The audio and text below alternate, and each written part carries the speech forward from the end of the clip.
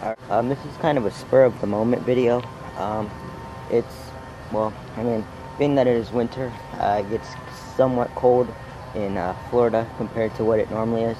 But this is like record-breaking temperatures since the 70s, the 60s or 70s, and it got down to like below 30 degrees last night, which is pretty crazy for Florida.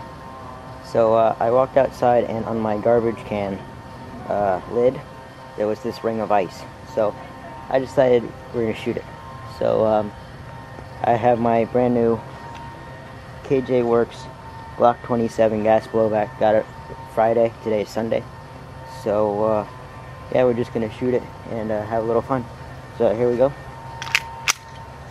See what we can do.